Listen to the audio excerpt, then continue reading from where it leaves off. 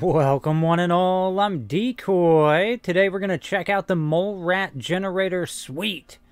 And 900 atoms, but you do get different levels of generators. You get like the small, the medium, the large, and the fusion variant.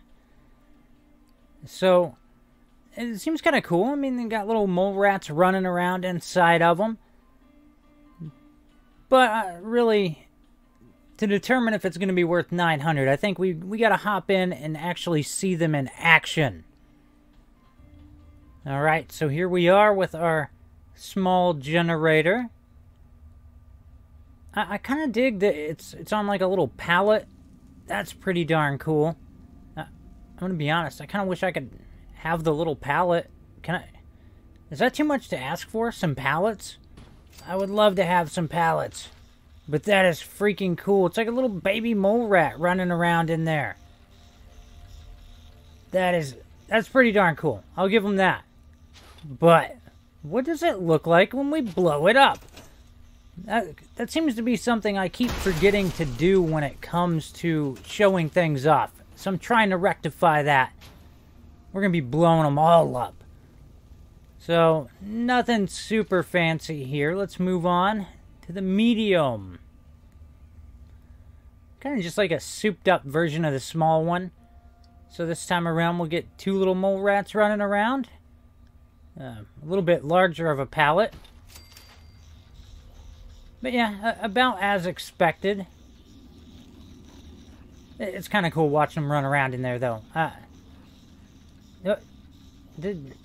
Alright, I don't know if anybody else caught it, but it looks like the back mole rat disappeared there for a second. I don't know.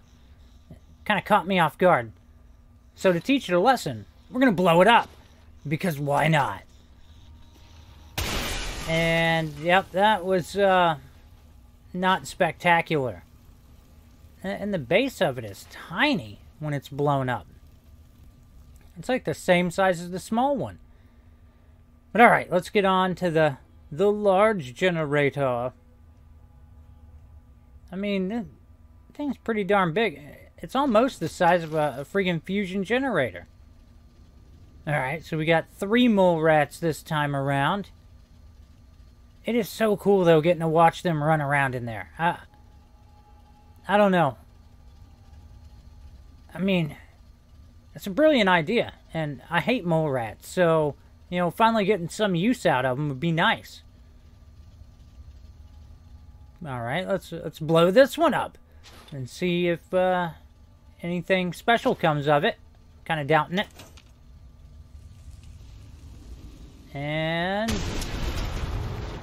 alright, nothing to write home about. Let's move on to the fusion generator.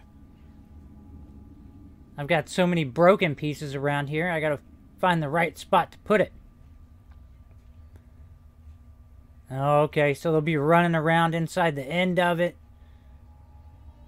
I mean, this thing's freaking huge. But it doesn't look half bad, I'll give it that. Let's find the right spot to put it down. There we go. Oh, now that looks freaking cool. Yep, I definitely dig this one. I love the little screen over here that there's actually stuff going on. Even though it's happening really freaking quick.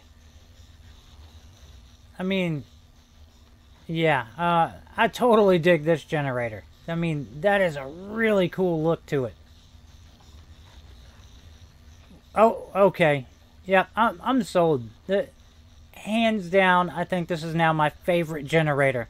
I love the little guy that falls behind and then rolls down on the inside. That is so... That's a nice little added touch.